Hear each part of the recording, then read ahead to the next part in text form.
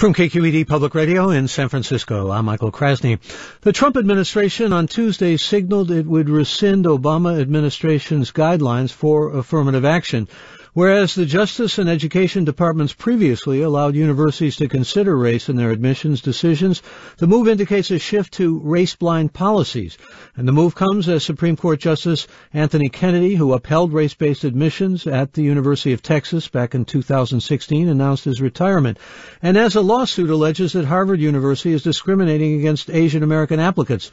We discussed the blow to affirmative action, how the decision is likely to affect California's public universities, which have banned affirmative action since 1996. And joining us first is Erica Green. She's education reporter for the New York Times. And welcome, Erica Green. Good to have you. Thanks for having me. I guess the place I'd like to begin with you is we're seeing essentially a reversal back to George W. Bush's administration, where there was an attempt to essentially spell out race neutrality in admissions. And what does this mean, and what does it mean generally in terms of secondary education? I mean, it basically cements the Trump administration's approach to civil rights, which is that the government should be a neutral party in enforcing them, all policies should follow the letter of the law, and any agency that takes any initiative to interpret that is going to be challenged, as we now see with the Department of Education and to some extent, the Department of Justice with these guidance documents. That's what it means. It means that colleges and universities will need to interpret the law themselves. It also means that if they step, over a line that the Justice Department or Education Department deems inappropriate, they could be subjected to legal ramifications and funding losses. And in some instances, actually not only be taken to court and investigated, but also lose Education Department funding, no? Yes, that is a possibility. The Office for Civil Rights in the Education Department, investigates any claims of discrimination, including, any claims of reverse discrimination. And if a college or even, elementary or secondary school is found in violation, there is a process for revoking federal funding.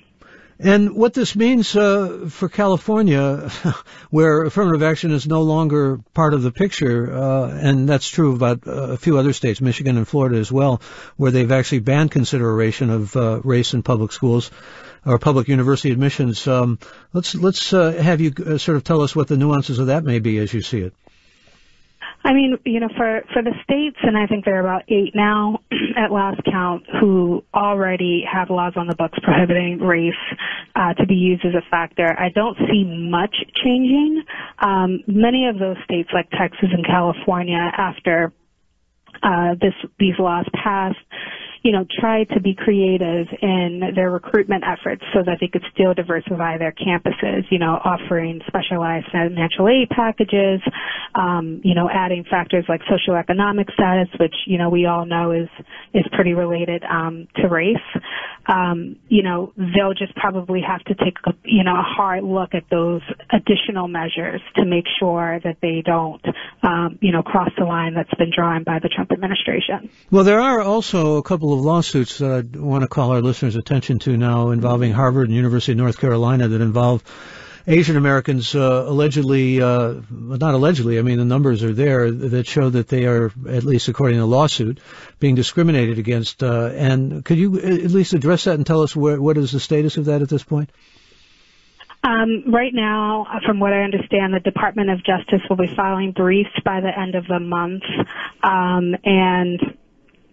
That litigation continues. And as you probably saw in our story, the Harvard University is really sticking to its guns, even in the wake of this guidance rescission, which, we can, I think at this point, directly tie to the Harvard case.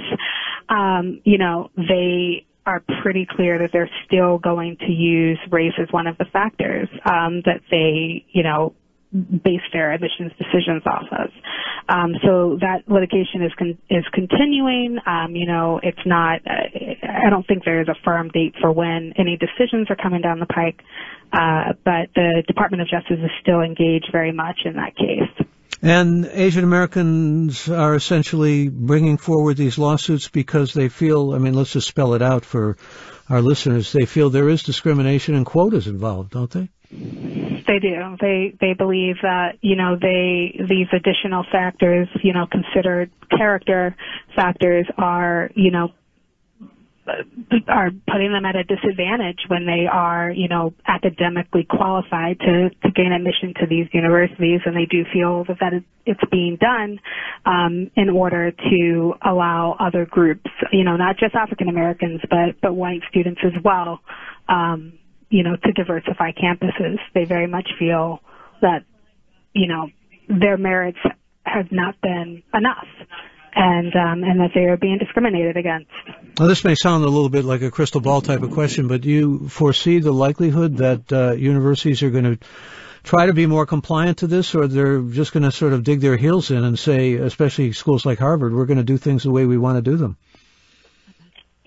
I don't know because I don't have a crystal ball, but my reporting suggests that you will see a mix, right?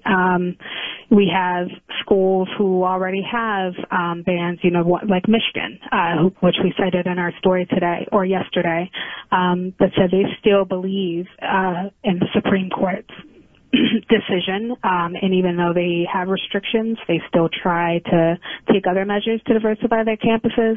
We had some universities who were really hesitant to say, and I think those will be the universities that go back to the drawing board and see if, it's really worth it, or if anything that they are doing might, flag them for a violation. I think we'll definitely see a mix.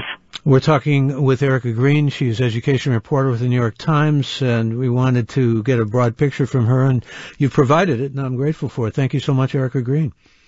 Thank you for having me. We want to get into the debate of this, and John Powell is here with us in studio. He's director of the Haas Institute for a Fair and Inclusive Society, also professor of law, African American and ethnic studies at UC Berkeley. Director, good to have you back. Thanks, Michael. Good to be back. Let's talk about what's happening here in California with this. I want to get into the history with you as well, but there is we talk about Harvard, for example, there's a decided and dramatic difference between the number of African American students who are here and are admitted as opposed to Harvard. It's almost double here. Right. Yeah, this is actually an important point. It's not just African-American students, also Latino students, and underrepresented students. And Berkeley is a public university, has an obligation to the public. Harvard is a private university. So one of the things that's interesting about the Harvard suit is that this is one of the first suits against a private university. Most of the attack on affirmative action and inclusion has been on public institutions. So this is different. But as Erica said, California has its own law dealing with race and affirmative action in addition to the federal law. Just as a footnote, the guidance that the Trump administration is rescinding is not law. The law is the same. The court is very clear that you can use race in terms of admission policies into higher ed, and that diversity is a compelling government interest. So it's not a question of them following the law. They're already following the law. What the Trump administration is saying is that we don't like the law. We don't want you to be able to use race. The Supreme Court has said over and over again, yes, you can use race in terms of promoting diversity in universities. Goes back to an order signed by John Fitzgerald Kennedy. We're talking about over a half century ago, doesn't it? That's right, although he signed an executive order, which has a different force than the courts interpreting the Constitution.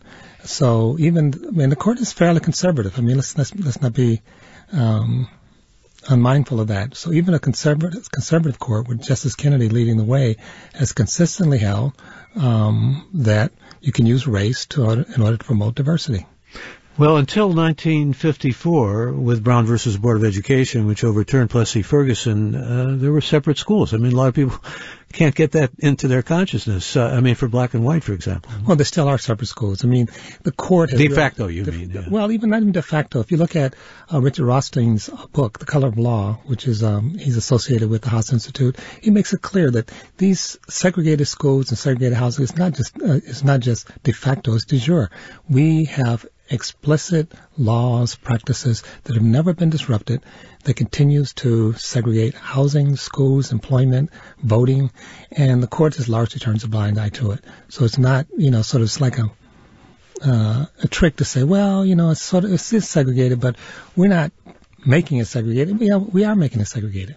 The argument has always been the diversity and the global recognition and dealing with different groups and so forth. But when President Obama was at the helm, he said, well, my daughters have a big advantage over, for example, poor kids, poor white kids. And it wasn't as if, he was in favor of affirmative action. He wasn't trying to shift the argument or anything along those lines, but he was calling attention to the fact that maybe there ought to be consideration when you're talking about diversity also for income and class as much as race. Well, income and class is part of race. They're not separate. And I've written a long article on that, and that's a sort of a false dichotomy. It's not just accidental that most blacks and Latinos have less income and much, much, much less wealth. That's a legacy of our housing discrimination. It's a legacy of how we accumulate wealth. And there's a recent study by a group of scholars, including Raj Chetty down at Stanford, which is the most expansive study in U.S. history, that show even when blacks who are in middle-class homes, upper-middle-class homes with $1 million income, two-family households, all that, black males in particular are almost 3 times more likely to fall out of the upper-middle class than whites. So race doesn't go away just because you have money. That's a false thing. And we have the whole issue around Black Lives Matters, which I like to call Black Lives Matters too. We have football players, basketball players, Hollywood stars who have a lot of money, millions of dollars. They still get disproportionate treatment by the police. So race is actually a factor that doesn't go away just because you have money. Let's get back to essentially what this means. I'm talking about the attempt to roll back the Obama-era affirmative action guidelines. It can mean, for example, loss of student loans, can it? Yeah, part of the thing to understand, Michael, is that we're talking about the Trump administration. And I know some of your listeners may support Trump, but Trump is really hostile to anyone who's not white Christian. He's, a Muslim ban. He's talking about Mexicans as, coming here to rape our women. He's picking a fight with every group. So he's pretty clear. He's not the president of the United States in a serious way. He's the president of white people and conservative white people is that. So it's not surprising that you see him also attacking affirmative action, attacking voting rights, attacking every aspect of civil rights. His vision of America, and people may disagree on affirmative action or not, but even people who might disagree, I think some people believe in an inclusive America, that America is a diverse country, that everyone has a role, and the group-based discrimination, where you consign people to certain neighborhoods, formerly called ghettos, consign people to certain schools, is wrong. And when schools and universities and neighborhoods try to address that, instead of the Trump administration trying to help, they actually oppose them. So without sounding partisan, you would agree with Nancy Pelosi, who says this is an attack on communities of color? Yes, it's not a partisan issue. As David Brooks said, you can be conservative or you can be modern-day Republican. What he's saying is that modern-day Republicans are not conservative. And so if you align yourself with essentially racist, homophobic, xenophobic things, that's not partisan. If the Republican Party's doing that, then so be it. And Trump has definitely done it. He's been really persistent in his campaign, in his presidency, in his appointments, in his policies, very hostile to large groups of people. John A. Powell with us, Director of the Haas Institute for Fair and Inclusive Society, also Professor of Law, African American and Ethnic Studies at UC Berkeley. We're going to bring Ilya Shapiro into this discussion. He's Senior Fellow in Constitution Studies at the Cato Institute and Editor-in-Chief of Cato Supreme Court Review. And Ilya Shapiro, welcome to the program. Good to be on. I wonder if, when we're talking about affirmative action, if you are in agreement, for example, with articles that have appeared in the National Review that say that a lot of this problem has to do with non-disclosure in terms of how the decisions are made about bringing race into the whole picture. Well, that is certainly a problem that the Supreme Court is partly to blame for. In 2003, in the University of Michigan cases, the court said that you can't apply a mechanical rubric in terms of using race, a certain number of points or certain quotas or anything mechanical like that. It has to be purely holistic, and race is one among many factors. And so nobody knows exactly how in that black box race plays. Now in the Harvard lawsuit that's going on now, the documents that have come out, both the statistical analysis and certain qualitative things, it looks like there's no explanation other than simple racial balancing going on. Not that necessarily the Harvard admissions officers are bigoted against Asians or whites or what have you, but that they want to kind of have within certain parameters a certain balance of the people from applicants from different races, and I think that's unhealthy for society. And does it pretty much stack up in your mind as being like quotas? I mean, for many years, of course, Jewish Americans were concerned about quotas because they were indeed kept out of many universities because of a specific quota that existed. Does this seem to be falling into place for you? Effectively, again, without necessarily the same kind of bigotry that would have been in place against Jews way back when. In my Wall Street Journal article about the Harvard lawsuit a couple of weeks ago, I did raise that issue, and ironically, we talk about holistic review of applicants. That was designed by Harvard to put in these Jewish caps because, beyond the paper credentials, whether GPA and SAT, and for that matter, extracurriculars and other things, there are these subjective factors that can be included, how sociable you are, how much courage, quote unquote, you display, your personality, all of these subjective factors that allow wiggle room to engage in that kind of racial balancing. So I wouldn't say, again, that this is, the admissions officers are bigoted or acting out of bad faith necessarily, but they are trying to have soft quotas, not a hard target per se, but within a normal range. Would you agree, I wonder, with Thomas Sowell, conservative African-American thinker, who has said for many years that when you have preferences, the preferences tend to grow? I don't know if they grow necessarily, but they get enshrined. They get it's very hard to dislodge that sort of thing. And let me actually follow that up also with, we'll get John Paul's response to that, but follow that up with a little view again of history from you, because I know you wrote an amicus brief for the University of Texas Supreme Court case. That was pretty much establishing race and ethnicity to be involved in decisions, and it pretty much set it in stone, didn't it? The law didn't really change with the University of Fisher case. What Justice Kennedy's opinion said was that you are allowed to use race if you narrowly tailor your program, you consider all race-neutral options, and you've done all that. You still don't achieve whatever critical mass or whatever level of diversity you're trying to achieve. And he approved. It's the only time he approved any use of racial preferences. The University of Texas system, which is unique. We don't need necessarily go into that, but it's not kind of a whole-scale use of race across the whole admissions process or what have you. So the law hasn't really changed since the Michigan cases in 15 years, where again you're allowed to use race effectively as a kind of a one factor among many to have a little bit more diversity, but it cannot be outcome determinative. It can't be the deciding characteristic that lets people in that otherwise would simply not be even in the discussion. You think that Justice Kennedy's resignation was really the catalyst to this, or was it in the works? Any opinion on that? The timing. Well, yeah, the timing I don't think was a political decision. I mean, he's 81 years old. I'm sure his wife has been pushing him to try to retire for a while he's still in good health and they can enjoy their later years.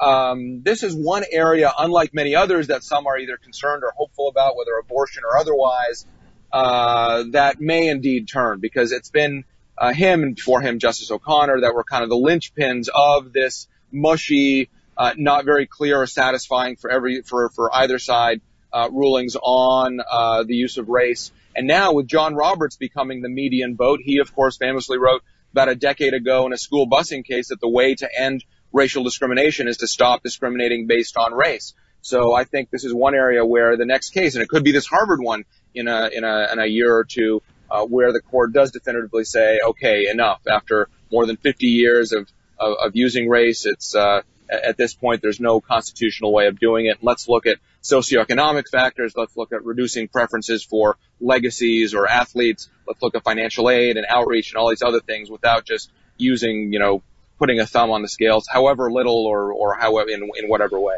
Yeah, we may indeed want to hear people's thoughts about this, particularly when you bring into the question athletes and legacies. But in fact, let me invite you to join us in this discussion. We'd like to hear from you and like to hear your thoughts about the Trump administration rolling back the Obama-era affirmative action guidelines. And you can join us at our toll-free number. Let me give it to you. It's 866-733-6786. Please feel free to call in and weigh in. Again, the number to call, 866-733-6786. Other ways to join us, you can email us, forum@kqed.org, or go to our website, kqed.org/forum, and click on this segment, or tweet us. Our Twitter handle is @KQED Forum. We do want to hear your thoughts and any questions you might have. Let me just go briefly, we're coming up on a break here, but John Paul, let me go back to you. What about this idea, I mentioned Thomas Sowell, that once you have these subjective things that Ilya Shapiro alluded to in place, they just completely continue to spiral upward. Well, Michael, I don't think that's the issue. Yesterday was the 4th of July, and the country is celebrating its birth. But also, they've had two births. Lincoln talked about a new birth of freedom.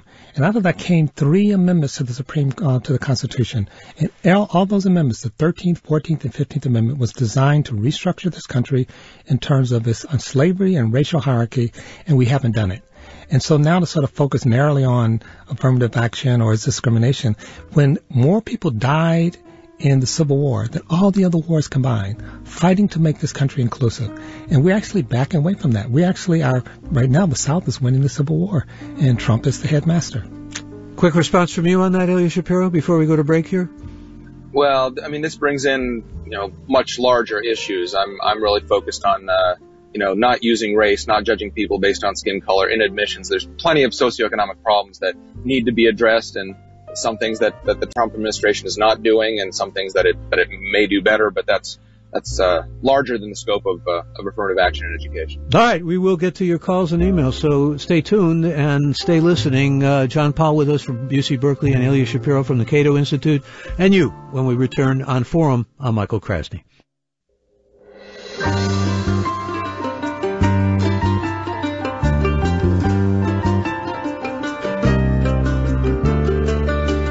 Here's what's coming up on Forum in our second hour this morning. At 10, we discuss the importance of place in determining health outcomes and how the California Endowment is addressing health inequities across the state with its Senior Vice President of Healthy Communities, Anthony Eiton.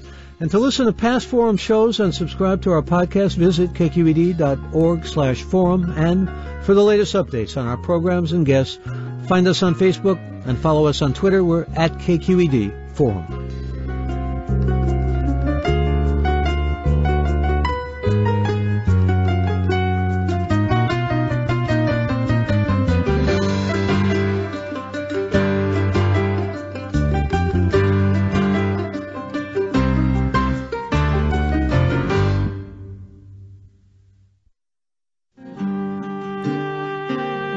Support for KQED comes from Too Far Media, immersive story experiences by Rich Chaparro, changing the way literature is experienced. The Too Far Media app is available in the Apple App Store and on Google Play.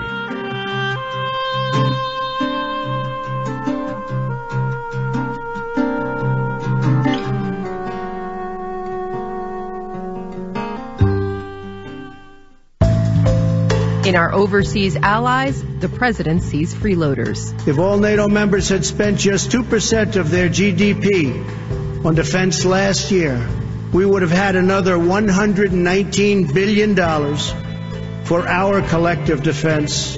That's next time on The Takeaway from WNYC and PRI. Stay with us. Immediately following Forum, we'll bring you the Here and Now program at 11, and The Takeaway gets underway at noon today.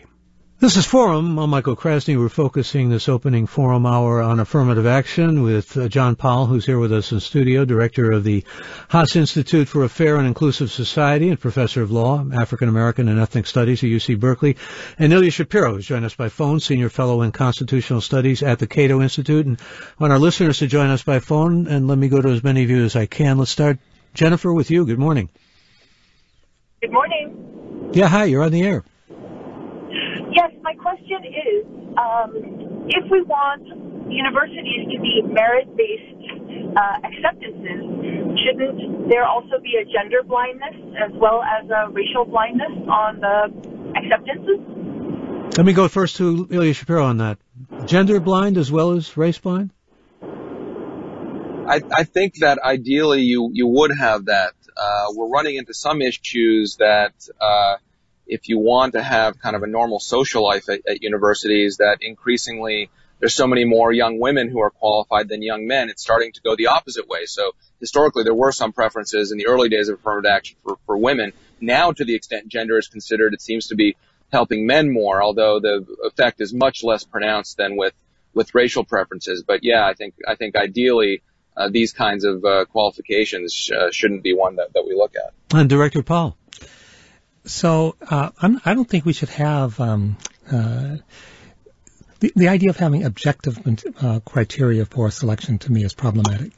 If you look at the criteria that's used, including from the testing bureaus, we haven't found one.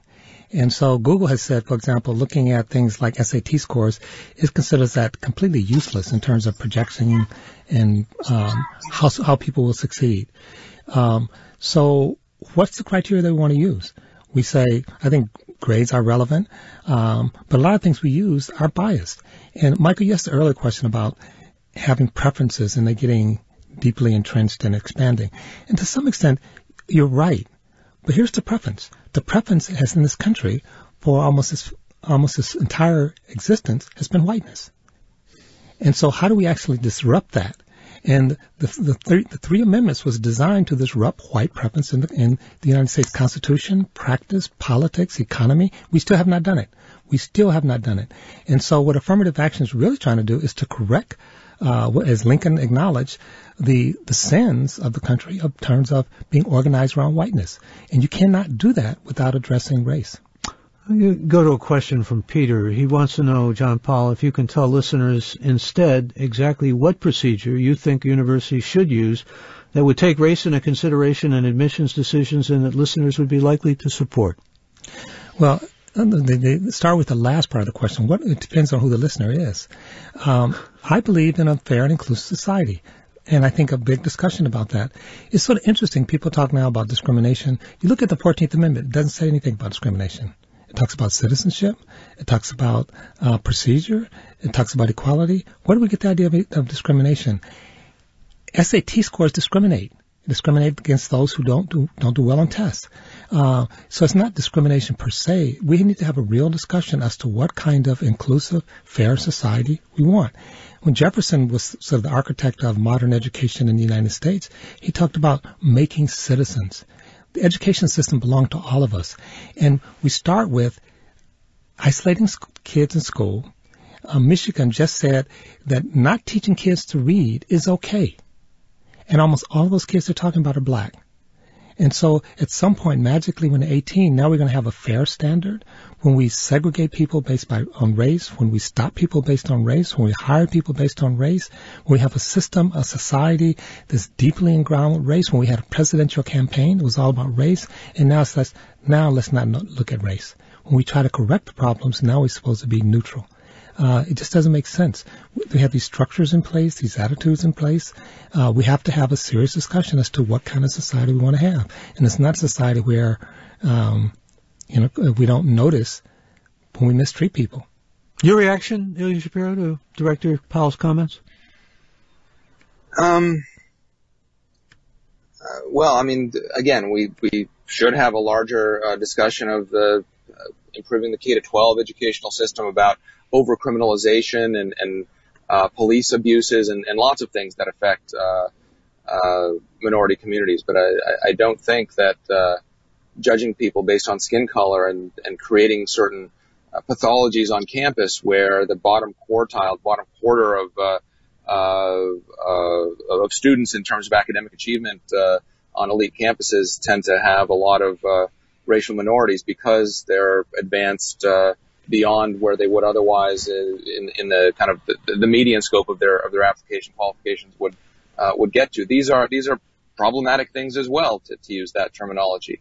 The University of California system, when that state's voters outlawed the use of racial preferences in the late 90s, found that in the first few years there were a lot fewer black and Hispanic students at the very top UC schools, Berkeley, UCLA. But after a while, that evened out because of outreach efforts, because of financial aid, because of kind of savvier guidance counselors at high schools and whatnot.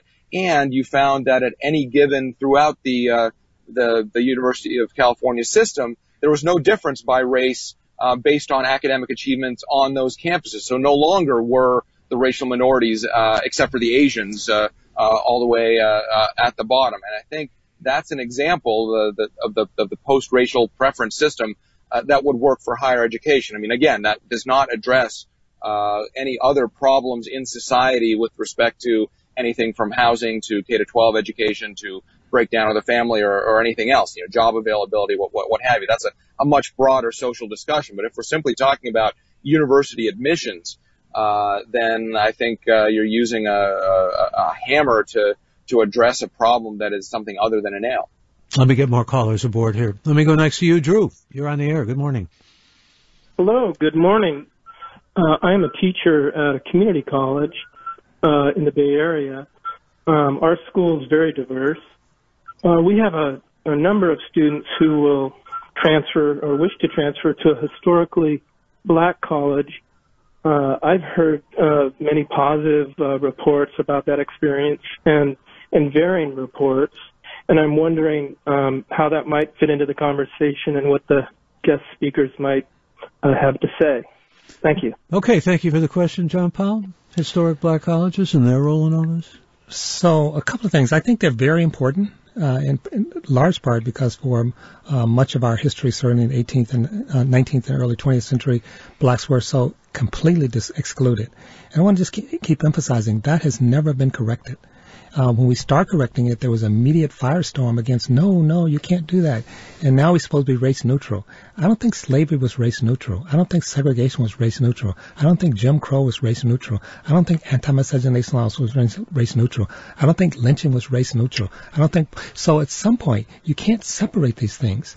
And yes, I agree that one of the ways you actually deal with students doing well is have what's called a critical mass. And Justice O'Connor talked about that in the Michigan case.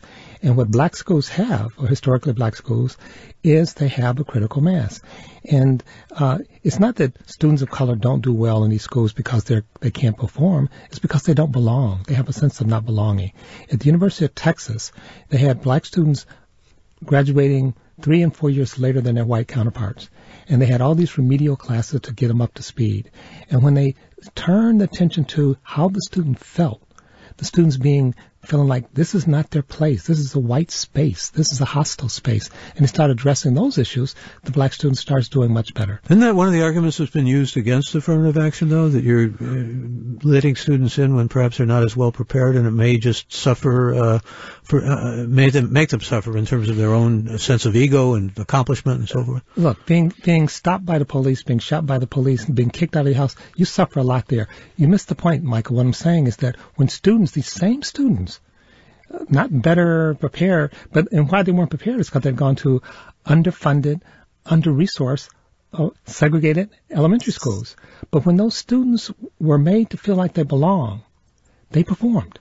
Belonging matters, and the way you feel like you belong in part, going back to the question on the call, is the critical mass. You're not just one, you're not just token.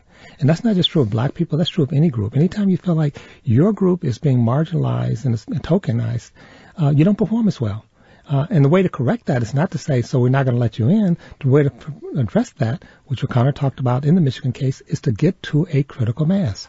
There's still, though, Ilya Shapiro, and I think this needs to be stated, and get your thoughts on it. If there are claims, for example, against racial discrimination, the Department of Justice is still supposed to serve the interests of those who bring those claims.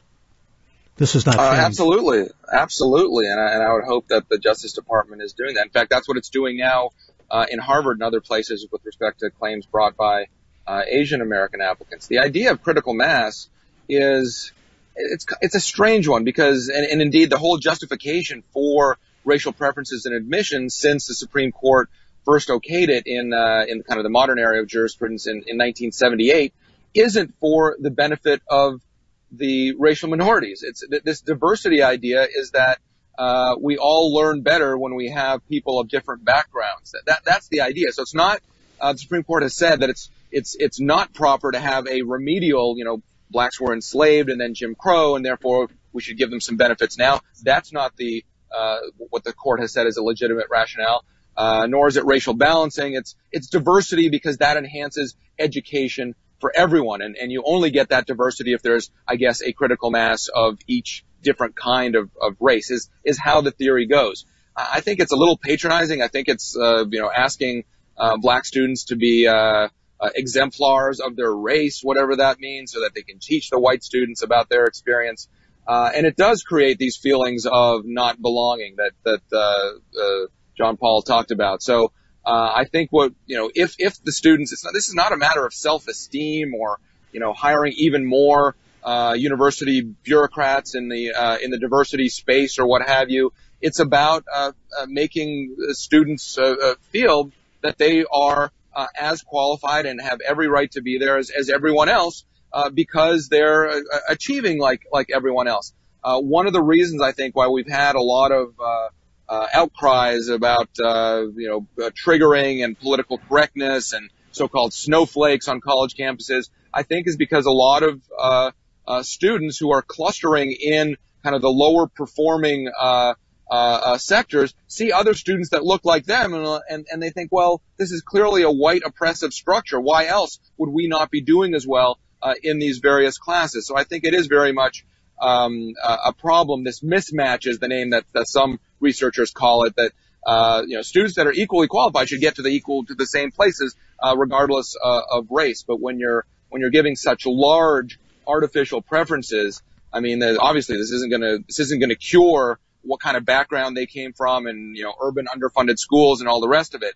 But trying to fix that front end problem by having this back end preference really doesn't serve anybody's interest. Well, I alluded earlier to legacies and athletes, and I wonder, Ilya Shapiro, what you say to a listener, Mark, who goes to this and by saying you can't talk about affirmative action without talking about the dirty, little, largely white secret at selective colleges of legacy. You think George W. Bush got into Yale and Harvard Business School based upon academic merit?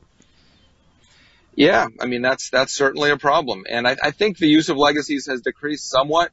And, you can argue, well, there's legacies and there's legacies. There's kind of just having been an alumnus versus your parents are donating $25 million, which can go to fund scholarships for 100 students. So, it's kind of there is some nuance there, but I agree that getting rid of these other kinds of preferences is an issue. Although at oral argument during the Fisher case, the University of Texas case, Justice Sotomayor said, well, hold on.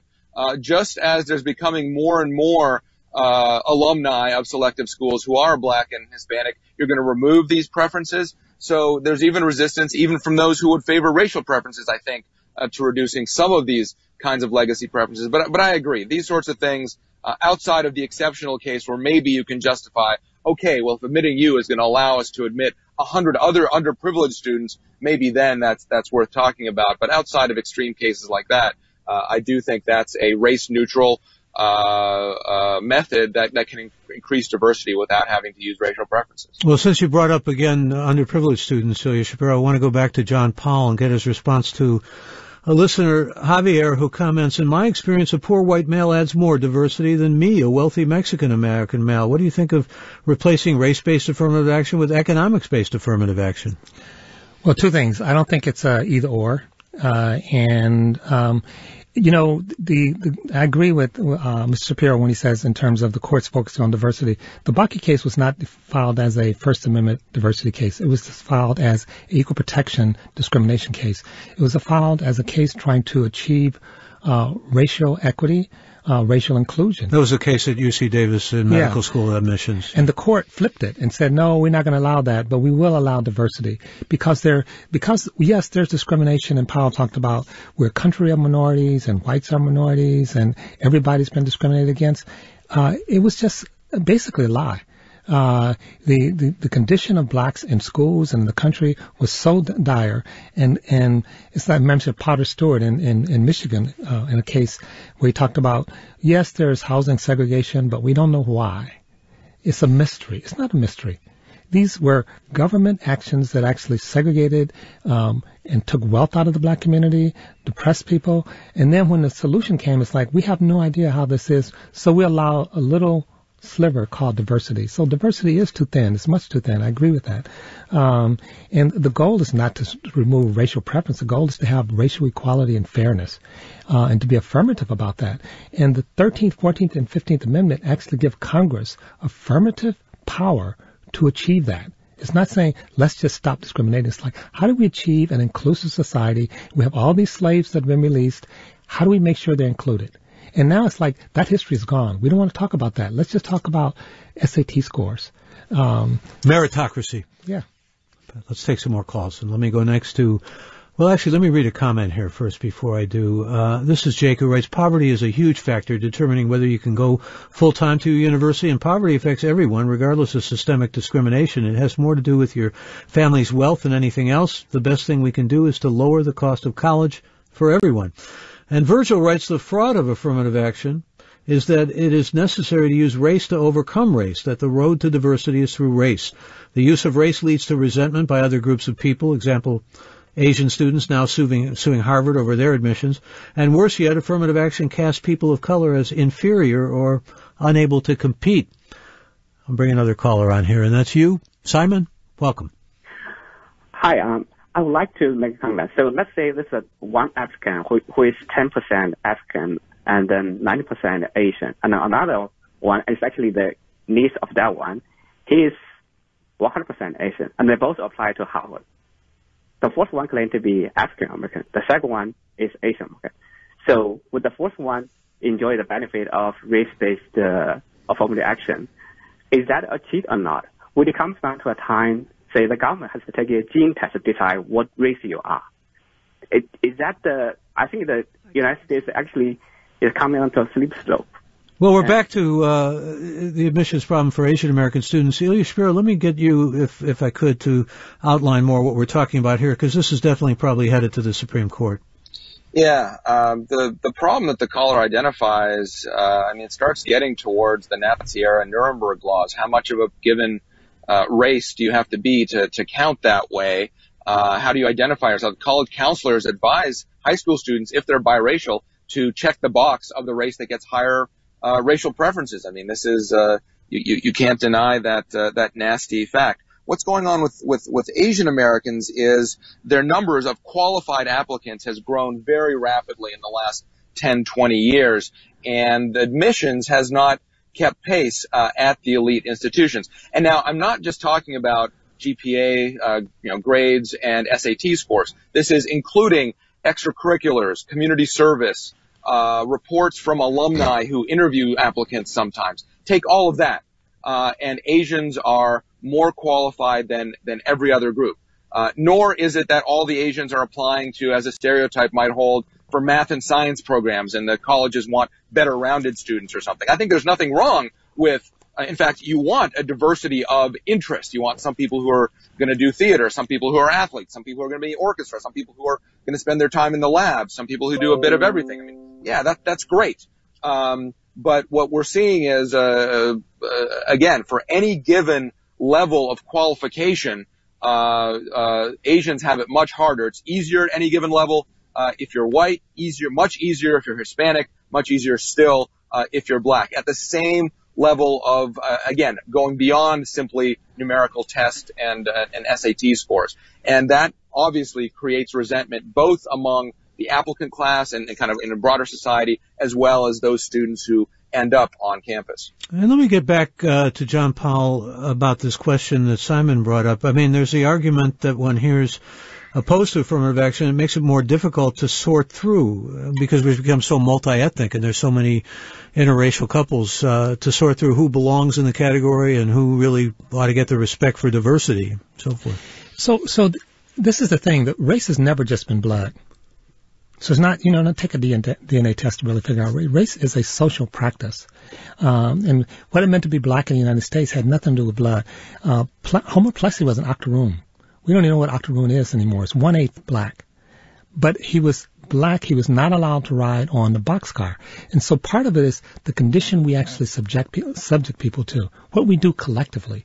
And Robert Sampson's written a book about this, and he talks about, if you look at a number of factors, they describe the life of how we treat people and how those people's lives will unfold, not because of their blood, but because of how we treat them. So we say if race is socially constructed, what is the construction of blackness in this country? And it's not just blood. And so if we have a permanent underclass that from one generation to the next generation we exclude, regardless to who they are, whether they're Asian Americans, whether they're Native Americans, whether they are disabled, it's a problem. That's not really democracy. Democracy is supposed to be about where everyone has a stake. And we haven't done that as a country, and we're trying to correct it. And I'm certainly not against correcting it for any other groups. But I will say, going in terms of our history, the history was fought about what do we do with the slaves in this country. And then the 3 amendments was to say we need to do something special because there's already this pernicious anxiety, hatred, fear of the freed slaves. We have not corrected that in 150 years. Here's a tweet from a listener relevant to what we're talking about. This is a tweet from Pete, who says the main problem with race is that it was created as a pseudoscience to justify laws and programs set to restrict people of colors, freedoms, and to pick them as subhuman. Colleges need paywalls removed so all people have access to the education the rich class has. And Rick writes, I've read that affirmative action candidates granted these precious freshman class spots at elite colleges drop out at a much greater rates. If this is true, how can this be good for anyone, including the person given this chance? Does that conform to what you know, John Paul? No, there's a book called The Bend in the River that talks about this. I mean, people, blacks and women historically have not done well in predominantly male white institutions. It's not people are not qualified. It's that the environment is hostile. And yeah, race as a scientific, biological reality is a fiction, but racism is real. And the question is, can we address it? And I think having a broad discussion of how we create an inclusive society, a society would not be healthy where all the powers were those of men. All the presidents, which is exactly what we have, are men. All the heads of corporations are men. And group-based inequality is extremely problematic. We keep talking about individuals, but we actually sort people in groups, we distribute power in groups, and we have to figure out a way of addressing that if we're going to survive in society. I wonder, Ilya Shapiro, if you're familiar with this is a long way from home here we're talking about, but there was an article in the National Review about Malaysia, which has given preferences to those who were discriminated against, the Malays. In Singapore, where they don't get preferences, it turns out that that there's much more success than there is in Malaysia where they do. And this is used as an example by one of the editors of the National Review to show that, preferences don't necessarily make for more success, and yet they seem to be, we seem to be on a different kind of trajectory here in the United States. Yeah, the United States isn't alone in using racial preferences for various purposes. Brazil, I think there's something like 200 racial categories in Brazil and different gradations. It's a very complicated structure. Different parts of the world do it differently. I think what we have to realize is it's all well and good to talk about the great stain of slavery and how blacks haven't felt included or welcome in the country for much of its history. But then the racial preferences are not going to those who are growing up underprivileged in bad schools. For the most part, it's going to the upper middle class blacks who, basically effectively making sure that we have different colored sons and daughters of doctors and lawyers. That kind of superficial diversity at the expense of, as one of your earlier callers or writers said, poor whites or immigrant Asians. A large bit of the Asian American community, of course, is immigrant. So it's more complicated than simply saying, look, blacks have this peculiar, unique history of oppression in America, and therefore maybe we can tolerate this kind of wiggle room to achieve true inclusivity. At the end of the day, this is not people who are being oppressed by the system who are getting these kind of quote unquote benefits, which I would argue are actually not so good benefits, given that they end up as you said, flunking out, or we talked about historically black colleges, historically black universities produce more black PhDs on average than the elite general school. So it's a complicated kind of global system. But I think it's the more that we're provoking, are we racial balancing in the right way? Are we tweaking the percentage amount that you can use race as a part of your admissions criterion? Is that right, or should it be lowered a little bit? I think that we need a more global rethink of these issues, and there are very valid concerns that John Paul is raising. I just don't think they relate to efforts at elite university admissions. Let me bring another caller on here, and that's Jennifer, and Jennifer's a counselor. So let's hear what you have to say about this, Jennifer. Thank you for joining us. Hi. Hi. Thank you. I just wanted to make a comment about how it would be pretty difficult to remove the knowledge of the applicant's race from the application process, because students write personal statements and write about their experiences, and it would, a lot of that has to do with the race relationships that they've had.